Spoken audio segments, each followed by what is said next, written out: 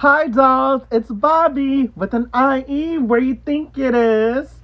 And this confession is gonna be a little sour for Olivia Rodrigo because I tried to make her concert and I couldn't make it. So I tried. She did something really awesome and released affordable tickets the day of her show, and unfortunately I wasn't able to get those.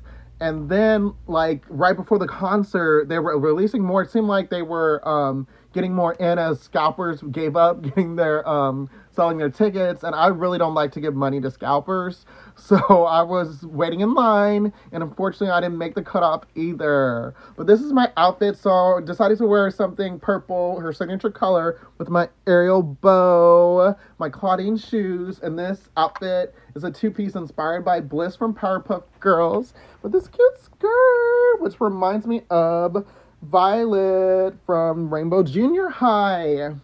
But so another confession I have is that when I was a kid, I didn't have cable. My mom was like, oh, that's like bad, inappropriate for children. So I didn't really get to watch Powerpuff Girls. So I don't know too much about that. But I love their aesthetic. And there was supposed to be a live action one with Dove Cameron. But I really wasn't feeling their style. But it would be cool to see that show still. But back to music. So I love finding Olivia's music and it being girly rock, because I really love rock music and girly music and just, you know, female vocalists. So I love that she did rock. Willow Smith, I love her rock music as well. And it got me back into Fifi Dobson.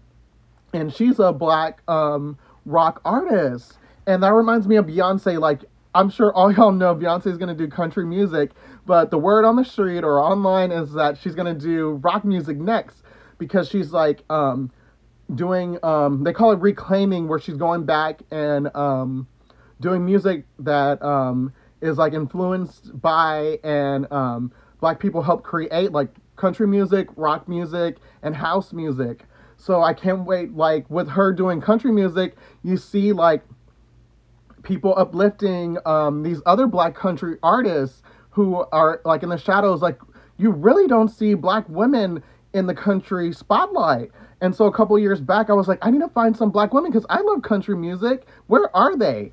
And I told y'all about Tanner Adele in a couple of my confessions, so check her out. I found Raina Roberts, Sasha, and there's so many other awesome black women in country that y'all need to check out as well. So I can't wait for that to happen with rock music as well. So maybe some spotlight will be shined on Fifi Dobson. And let's hear some more from Willow Smith as well, and other new artists and artists that have been out there working their butts off that we don't even know about.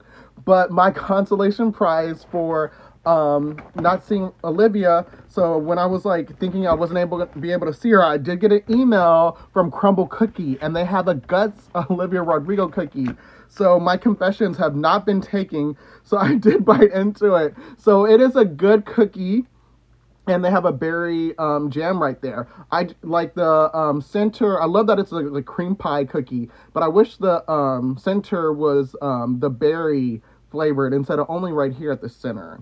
So I hope y'all enjoy this confession. Make sure to comment above, like, and subscribe, and tell all your friends and family about me, Bobbie, the one and only doll. Bye.